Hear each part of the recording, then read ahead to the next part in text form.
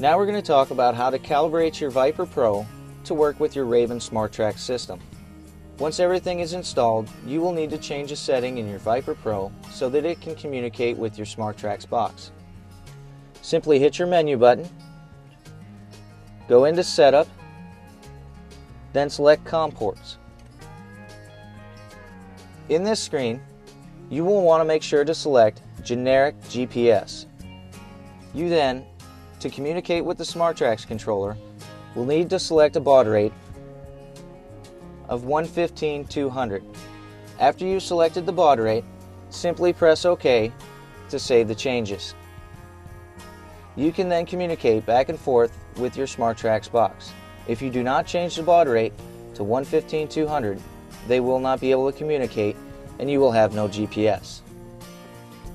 Next, I'll show you where to go to find the software revision of your equipment. Simply select the product control icon on the bottom of your screen. This will bring up your product control configuration screen. Simply press the miscellaneous box, then hit the next button, and this will give us the version of our nodes. Here you can see our boom speed node, our product node, our AccuBoom node, and AutoBoom node. This screen is sometimes helpful while trying to troubleshoot different problems with your system. Simply press OK to return to your product configuration screen. Once done, press OK to return to your home screen. Next, we'll go through the procedure to update your Viper Pro.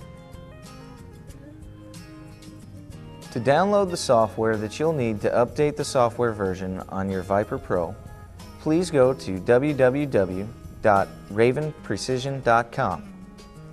Once there, this is what the screen will look like. You will simply scroll to the bottom to the Software section. Click on Software, and that'll take you to your next page.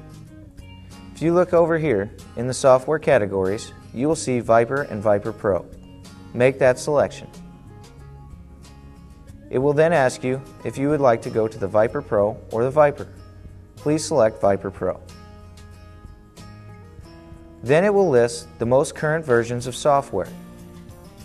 The most current versions are listed in bold print. Here we can see the Viper Pro 3.0.1.0 that was released in April of 2009. Select More to continue. Here you will receive the instructions on how to download the information to your USB drive. You will also receive the instructions on how to take the information downloaded to your USB drive and install it on your Viper Pro system. If you scroll all the way through to the bottom, you will notice the Download Now icon. Please select that. It will ask you if you would like to open or save the file. Please select Save. Simply save it to your desktop.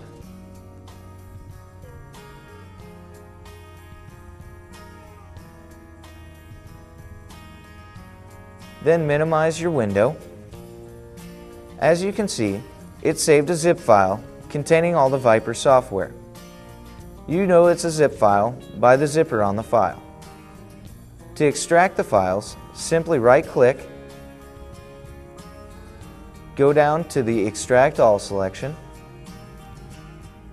and that will open up the extraction wizard.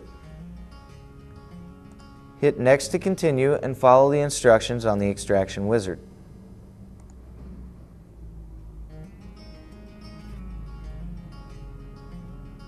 Select Finish. As you can see, it unzipped the file and made available all the software inside the zip file. Now simply right-click on this information, select Send To, and send it to your USB drive.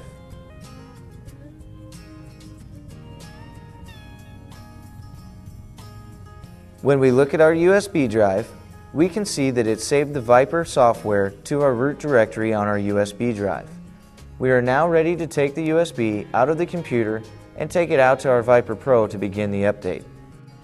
From your home screen, simply install your thumb drive that we've already loaded the software on, insert it into the bottom of your Viper Pro. Then simply press your menu button, press the exit icon, then exit to menu. This will bring up the main menu for your Viper Pro console. At the bottom, whenever there is a thumb drive installed with the proper programming on it, you will see this icon that says Install Viper Pro. This is what you need to select to do your update. You will simply tap the icon. The Viper Pro will do the rest. It will begin to update. While the Viper Pro is updating, you need to make sure that you do not remove power or remove the thumb drive from the system until the update is complete. If you were to remove power or the thumb drive, you run the risk of doing actual hardware damage to your console. If this were to happen, you would then have to send your console in to Raven Industries to have it repaired by them. After updating, your Viper console will ask you if you would like to delete the program that you've just uploaded. If you would like to keep it on your thumb drive for future use, please select No. Now you have just successfully updated the software on your Viper Pro console. You may now remove your thumb drive from the console. As you can see, the bottom icon that says Install Viper Pro has now disappeared as we took the programming out of the Viper. To return back to your home screen, simply select Viper Pro,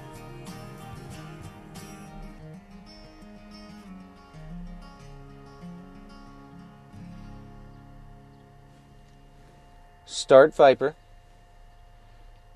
and you are now back at the home screen for your Viper Pro. This has been a brief overview of some of the basic features and functions of your Raven console. For any additional information, please see your owner's manual that was supplied with your Apache and your Raven console. For further assistance, please contact your local Apache dealer. Thank you.